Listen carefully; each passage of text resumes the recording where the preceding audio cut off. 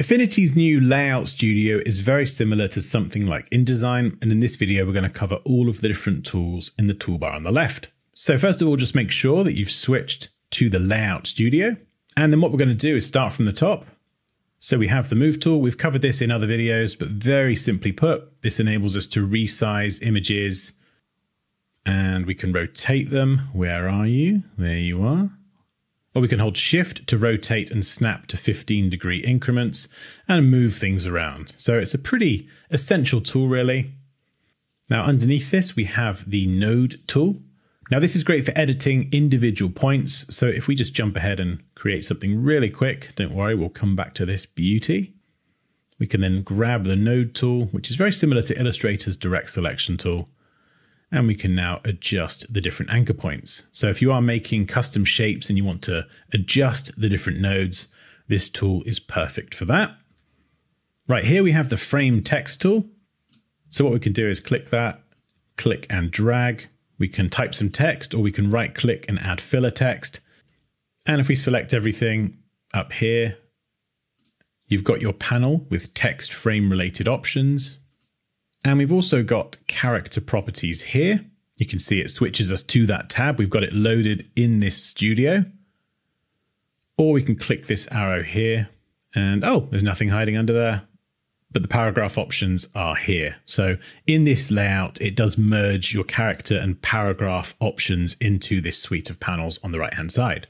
So very useful. And with this tool, we can adjust the text frame, and the paragraph of text will wrap onto separate lines, which is very useful. And it's kind of related, so let's just cover it now. We've got the Artistic Text tool. I don't know why these two are separate in this studio, but there we go. Basically with this, we can click, we can start typing, and then we can use the Move tool to resize and customize the text. So there we go, we have dads, and those are your two ways for adding text in the Layout Studio. Right, what have we got here? The Table tool. Right, let's click and drag and we can create a table. And there we go, Excel has invaded Affinity. So what we can do here with this is we can grab these handles here to adjust the number of rows and columns. And then I think with this tool selected, we can select one cell like so. And then we have some options up here. So we could change the cell color. Oh, there we go, red. Or we could do this for multiple cells. So let's try and select everything. And I think there's an option up here. Table format. Nope, that's not it. Let's try table. There we go, that's what I'm looking for. So then we can control the fills. We can adjust the cell height. So we can make them bigger and wider. And if you did want to give them a bit more padding, you could do that here. Okay, next up. The pen tool, and we briefly looked at this earlier, and we can use this to create custom shapes. And we've covered this in another video, that if it's not up on the channel already, it will be up soon. And we can use this to make custom shapes, or we can use it to mask the image below.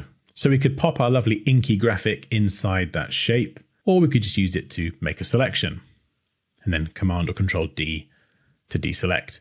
Right, we have these shape tools. Now we've covered these in previous videos and they're honestly fantastic. We can just click one. We can create a star. We have all these options at the top and you can adjust them here. Or if you press U to select the shape tool, you can just adjust them on canvas here. And honestly, this is just so flipping cool. Hey. And oh, look at that. There we go. Oh, look, a flower. Beautiful. Do we have any presets up here? We do. Oh, there we go. Oh, these are just great. That's a nice one. That's a nice flower. So yeah, loads of shapes to play around with there and highly encourage you to experiment. And what have we got here? The Picture Frame Rectangle tool. Okay, so this is really good for adding placeholder content to a document. So it's not something I ever used much in InDesign, but it can be very good if you want to add space for pictures and content to go. And we've got the same here as well. Picture Frame Ellipse tool. So very similar, but more elliptical or circular. And these can be very useful when wireframing a layout as well.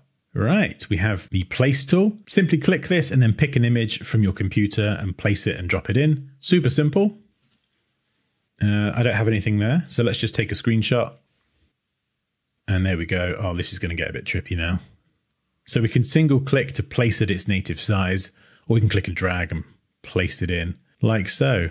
And what have we got here? Data merge layout tool. Okay, so it says draws a grid layout that repeats as new pages are created during data merge. Data merge, whether in Affinity or InDesign, is something that I've rarely ever used. So I'm not going to try and be clever and pretend that I know what the hell this does. So that will probably be a separate video at some point. Right, let's go down here. Vector crop tool. So this is more for cropping images. So slightly different to the crop tool in the Pixel Studio. And if we switch back to layers, yeah, it appears to have added a mask, a clipping mask. Can we hide that? Yes, we can. Okay, so the crop tool adds a clipping mask. And if we twizzle this down, yeah, we can see that there, and we could select it. And let's delete it. Yeah, there we go. And we have our original image back. Right, underneath this, we have the fill tool. Now, if we just click and drag, it makes it black and white, which isn't really what we want. So let's go up to Pixel, down to New Fill Layer.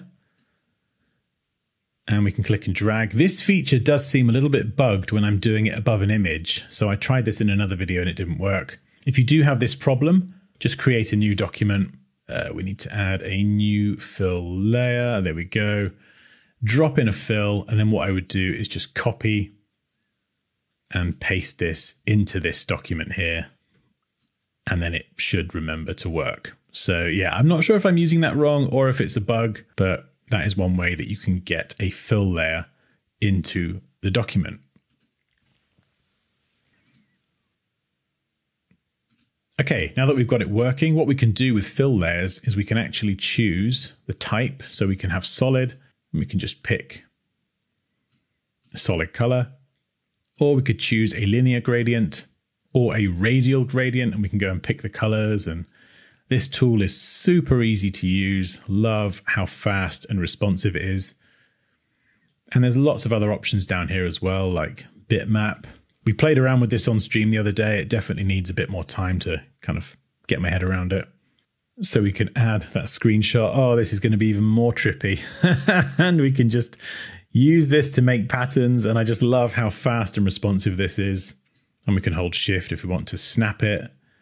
So yeah, once you've added a fill layer, it's like a very general type of layer, and you can just fill it with lots of different things. And yeah, I do love that. But let's get rid of it again. Below this, we have the transparency tool. Now this is great. Can we apply this to an image? Yes, we can. This is fantastic. So this works very similarly to the gradient tool, but we're fading the image to transparency. So if you want to fade something in or out, this is a really easy way to do it. And then up here, we can choose different types as well. So radial fade. Lovely. And then I think, is it this one? No. Reverse. There we go. So it kind of flips it around the other way. So very similar to the gradient tool, and yeah, very useful. And then down here, we've covered these already, but we'll cover them again very quickly. We have the color picker tool. We can hover over to select colors, and we can see those RGB values. Click, and this will become apparently the color of the image. Didn't know it did that in layout mode, but there we go. You learn something new every day. And then underneath we have the style picker tool. So if you want to copy the style from one image, you can select it. This could be colors, layer properties, stroke widths, all that stuff. And you can then sample that. And then you can apply those same style properties to another layer. We've got the hand tool, which is H, but personally I prefer to use spacebar because it's just quicker and easier. And then we've got the zoom tool, which is Z or Z on the keyboard. And we can use this to zoom in or out of different points. And then at the very bottom, we've got color pickers for our fill and our stroke color. So we could go and double click this and we get the color picker. We can pick a color, and apparently in layout mode, it applies it to the selected image. Let's go and play around with this. And there we go, fantastic. So if you want orange liquidy ink, that's how you do it. And yeah, there we go. Those are all of the tools in the Layout Studio in the new version of Affinity.